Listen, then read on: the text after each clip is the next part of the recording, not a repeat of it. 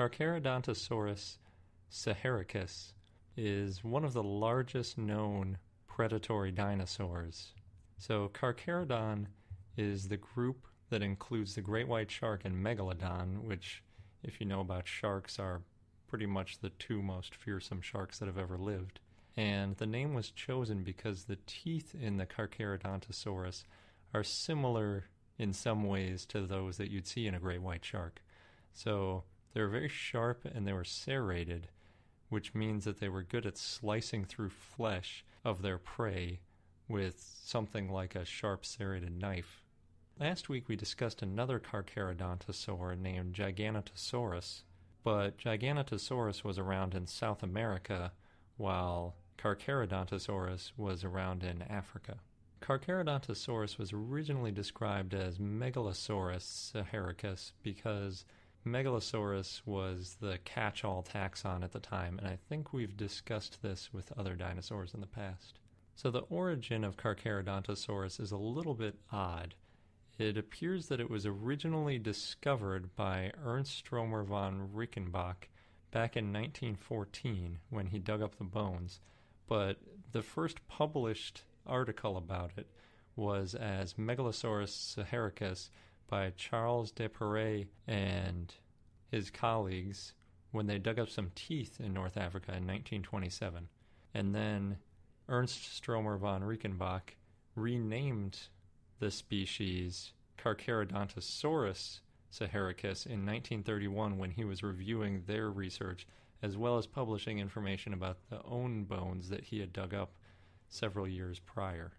So unfortunately, all of these bones were destroyed during a bombing raid in World War II, so it's not a very well-known dinosaur. It's very similar to Spinosaurus, which was discovered around the same time, also by Ernst Stromer, and those bones were also destroyed in the same bombing raid back in World War II.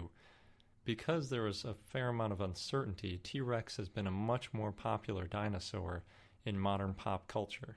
But since the large skull of a Carcharodontosaur was discovered in 1995, it's rising in popularity again and is being seen all over pop culture.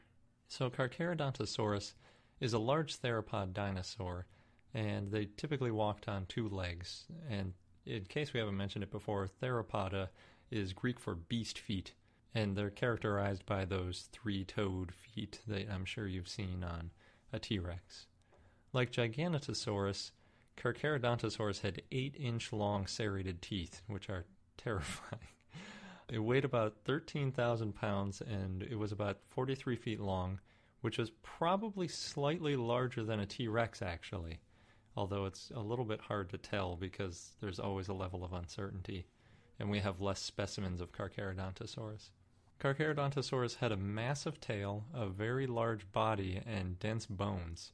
Its arms were also very short, and it had the three-fingered, sharp-clawed hands that are similar to T-Rex.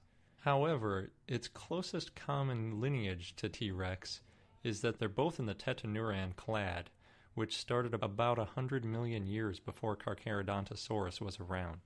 Because of its similar appearance, Carcharodontosaurus is often described as the African T-Rex, which has misled a lot of people to think that they're very closely related, but as I mentioned, their closest ancestor is 100 million years older. For a long time, paleontologists thought that Carcharodontosaurus had the longest skull of any theropod dinosaur, but that was based on an incomplete skull that missed a few key bones, and the shape ended up not being what they originally expected. Because of that, the total length of the head is only about 5 foot 4 inches in length, if you think that's not that long. That's actually taller than my co-host Sabrina, so she could fit inside the space that just its head took up. It's pretty crazy. Its head was even more massive than T-Rex, but its brain case was less than half the size of T-Rex. That may make you think that that means that it was stupid compared to T-Rex, but a lot of scientists caution that that can be misleading, as it may just mean that they had less keen senses instead of reduced reasoning abilities. But other scientists disagree and think it was less intelligent. I'll say more about that later. Carcharodontosaurus lived in the late Cretaceous period, about 100 to 93 million years ago, and it lived in what is now modern-day northern Africa. So South America was probably just splitting away from Africa when it started to roam the earth. So its relatives in South America are very similar in appearance, like Giganotosaurus. Even though it's a complete desert now, at the time, Africa was very warm and humid, and it had rivers and lakes all over the place. If you remember our episode about Spinosaurus aegypticus, you know that there were both aquatic and semi-aquatic predators around in that space at that same time. It shared space with Ouranosaurus and huge sauropods like Paralititan, and it was likely the top predator in the area, so it probably was very territorial and would have a large space to roam, if it's similar to modern top predators. Its huge teeth were probably a big part of its hunting strategy. With their huge serrated teeth, they could easily open a huge wound in an animal, and it might have caused the animal to go into shock, which would make it disoriented, and it would allow Carcharodontosaurus to easily kill it, or maybe it could have just waited for it to bleed to death. It probably came into conflict at least once in a while with the largest carnivorous dinosaur known of all time, Spinosaurus, and that's because they overlapped for about 3 million years in northern Africa based on our current evidence. Some people think that they would have gotten into huge battles, but based on what we talked about in the Spinosaurus episode, since Spinosaurus was so much more into aquatic living, I'm not so sure that they would have fought very often. Even though Carcharodontosaurus had short, three-fingered arms similar to T-Rex, they were actually longer than T-Rex's and very strong.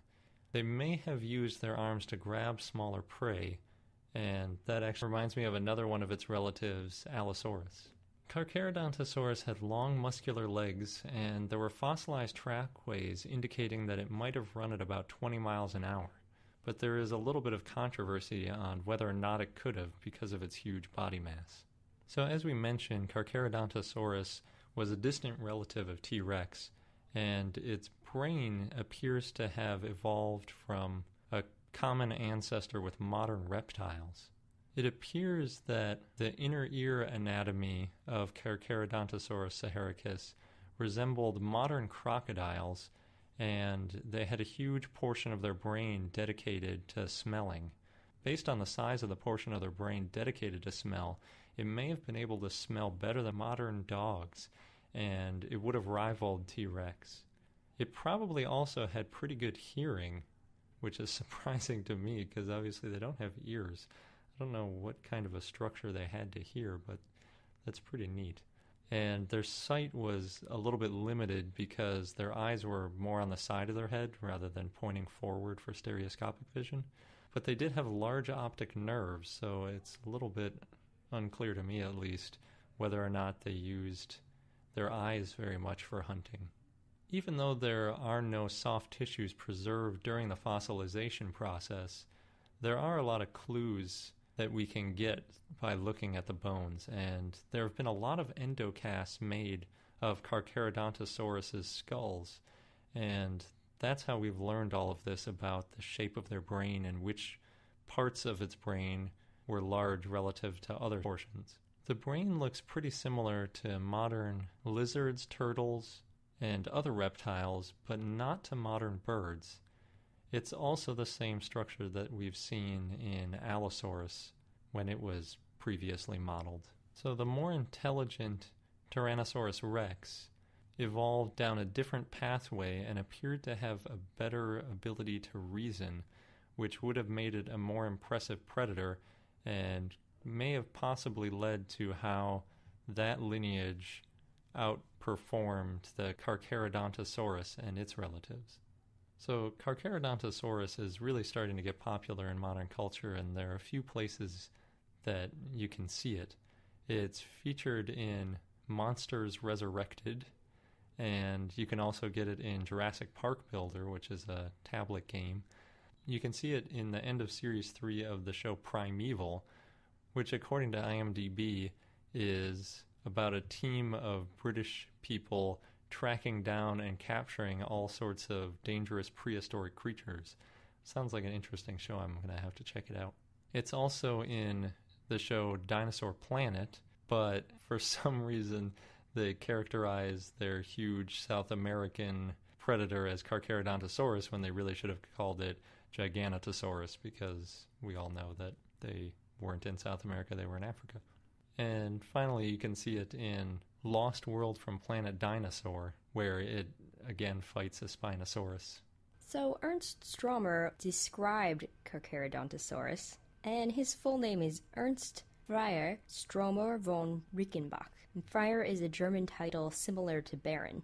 Stromer described a number of dinosaurs from Egypt, and in November of 1910, he met with John Ball, who was the founder of the Desert Survey Department of the Geological Survey of Egypt, and they had published the first topographic map of Egypt and was finishing a geological map to be published in 1911, and these maps were very invaluable to Stromer, and it helped him with his upcoming expedition he had planned. Stromer had first visited Egypt in 1901 and loved the area, so he decided to return to look for some early mammal fossils. However, in the first stage of his expedition, unfortunately, he was just very frustrated and him and his team didn't really find much. But in the second stage of his expedition, he and his team found 3 different species of carnivorous dinosaurs, which also included Bahariosaurus and Spinosaurus. However, because of World War I, he had to wait for a number of years for the fossils from Egypt to be shipped to him in Germany.